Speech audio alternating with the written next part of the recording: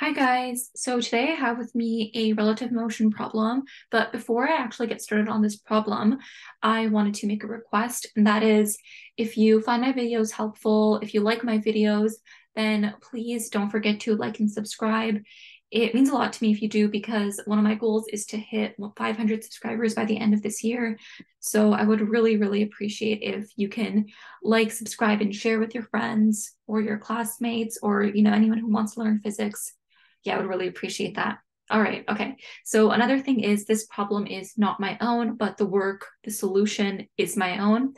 All right, now that that's out of the way. Oh, and sorry. This is a problem from Young and Freedman's University Physics textbook, either the 14th or 15th edition. I sometimes actually mix up the question number, but the problem is definitely from that textbook. All right, okay, now let's get started. So a railroad flat car is traveling to the right at a speed of 13.0 meters per second relative to an observer standing on the ground. Someone is riding a motor scooter on the flat car. What is the velocity, magnitude, and direction of the scooter relative to the flat car if the scooter's velocity relative to the observer on the ground is A, 18.0 meters per second to the right, B, 3.0 meters per second to the left, and C, 0. Okay, so as you can probably already see, there is a diagram on the bottom right corner, right? So I'm just going to go ahead and draw well, it says that we want direction, right? So I'm going to go ahead and draw our directions. So this is going to be right, I'm going to say is positive. Okay, so right is positive, and then left I'm going to say is negative, right? So that's just the system that I set up for myself. Okay, now that I've done that, let's just talk about this diagram a little bit so we can see that we're this person, right? We're just stationary observers and we're watching this railroad flat car. In this railroad flat car, it says that it's moving at 13.0 meters per second. And there is also a motor scooter right over here. Okay, so we want to know the velocity of the scooter relative to the flat car. Okay, so how fast is this thing going? Is this guy going? If the scooter's velocity relative to the observer on the ground is 18.0 meters per second to the right. So that means that when this guy is going 18 point, actually, you know what? I'm going to write it right over here, 18.0 meters per second to the right, 3.0 meters per second to the left. So I'm going to say 3.0 meters per second to the left, or just a 0. And it looks like it's not moving at all. Okay. And so what exactly does this mean, right? This problem is basically saying that, well, this railroad is moving. Let me just check if okay, I'm recording and my microphone is on. Okay. So yeah, this railroad is moving, right? And it's moving at some speed. It's moving at 13.0 meters per second, but it's moving at some speed. Also, this guy is moving at some speed. It could be moving this way. This guy could be moving this way. It's moving somehow, right?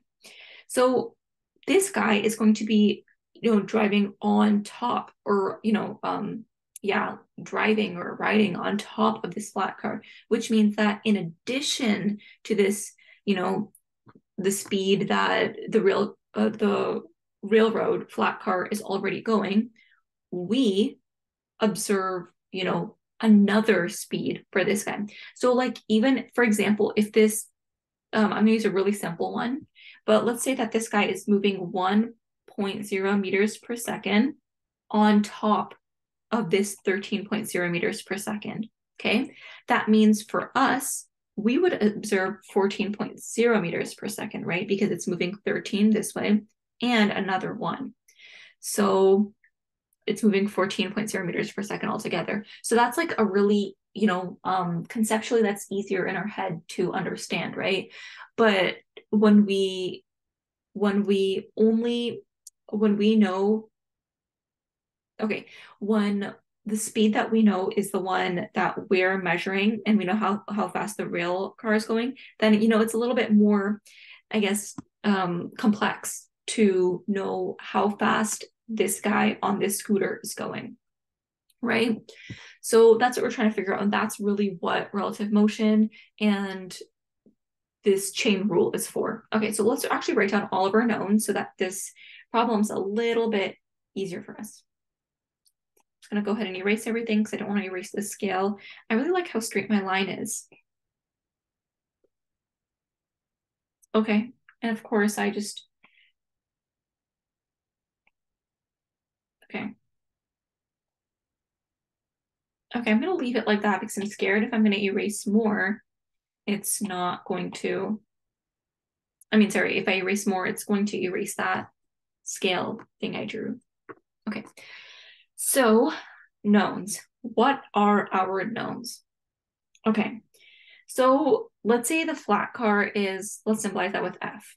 So the speed of the flat car relative to the ground is equal to 13.0 meters per second to the right, right? So we can say it's going to be the right. I'm just, putting R right here, but really this is positive, so we already know that it's going to the right. Okay. And that is to an observer standing on the ground, right? So that means flat car relative to the ground is 13.0 meters per second. Okay. Now, someone is riding a motor scooter on the flat car. Okay. So that means the scooter relative to the flat car has some speed. And what is that speed? What is the velocity of the scooter relative to the flat car? We don't know. So this is what we're trying to figure out. But what we do know is that if the scooter's velocity relative to the observer on the ground, so we're going to say the scooter relative to the ground is equal to 18.0 meters per second, or minus 3.0 meters per second, right? And notice how if this is positive, so I don't have to write right, and this is negative, so I don't have to write left, and then 0 meters per second, right? So we know that the scooter relative to the ground, we have that information, we have flat car relative to the ground, but what we're looking for is the scooter relative to the flat car. Okay, so now let's go ahead and write down our chain rule. Okay, so to do that, I'm gonna do that right over here. Well, when I look at this, I can see that for chain rule, we can write it this way. We can say scooter relative to the ground is equal to scooter relative to the flat car plus flat car relative to the ground, right? So we know that this is chain rule. And essentially what chain rule is that like these two middle, I guess, parts cancel out and we're just left with scooter relative to the ground. So we just have to add these two together to get this, but we're looking for SVF. So scooter relative to the flat car is equal to scooter relative to the ground minus flat car relative to the ground. So if we use this right over here, that's how we're going to get our answer, right? For scooter relative to the flat car, because that's what we're looking for, the magnitude and direction. So I'm just going to go ahead and, because we're working with vectors, magnitude and direction, I'm just going to put my vectors on top to indicate that they're vectors. Okay, so for part A, okay, so for part A, we want to find out what scooter relative to flat car is. And in part A, we know that scooter relative to the ground, right? And this in part A is 18.0 meters per second, okay? Minus flat car relative to the ground, which is this right over here, which is minus 13.0 meters per second. And that gives us 5.0 meters per second, right? And because this is positive, we know that this is moving right.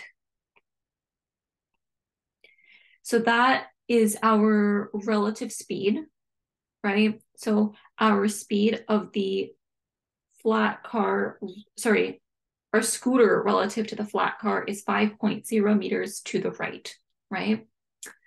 Okay, now for part B. I'm gonna do a different color. And let's make it match their diagram. I know I always go for pink, but let's do blue today. Okay, so now again, we're looking for SVF.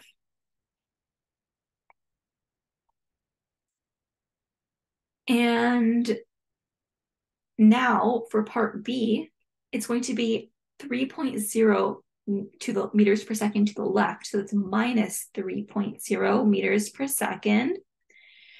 And it's going to be minus, right? Because we have minus right over here. FVG. So flat car relative to the ground, which is 13.0 meters per second. And now we have minus 16.0 meters per second, which means, it's moving to the left. So actually, the way I would write this, I wouldn't even say minus 16 to the left. I would just say like equal to minus 16.0 meters per second or 16.0 meters per second to the left. Okay. And then finally, for part 3, let's do orange to match this scooter, right? So now for C, we have S scooter relative to the flat car again, and that's going to be 0 meters per second minus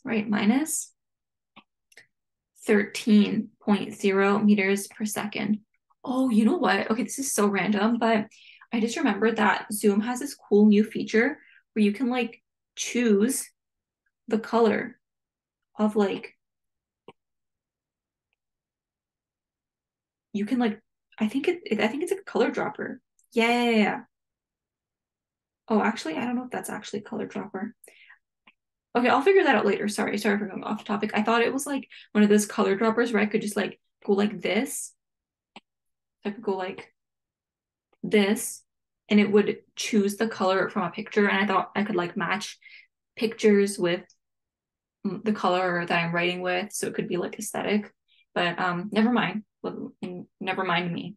I'll figure that out later. Maybe there is a way. I'm just misinterpreting it. Okay, so SPF, and this is going to be minus 13.0 and meters per second. There we go. Minus 13.0 meters per second. And yeah, that means 13.0 meters per second left, right? So essentially, I'm going to take a highlighter, and I'm just going to go over all of the answers that we got, and I'm going to do this in green. But yeah, so for A, that's your answer. It's going to be 5.0 meters per second to the right. For B, it's going to be 16.0 meters per second to the left. And then for C, it's going to be 13.0 meters per second to the left. And that's our solution for this problem. I hope this was helpful. And if it was, please don't forget to like and subscribe. If you have any questions, you can always leave them in the comments or send me an email. Thank you so much for watching and see you next time.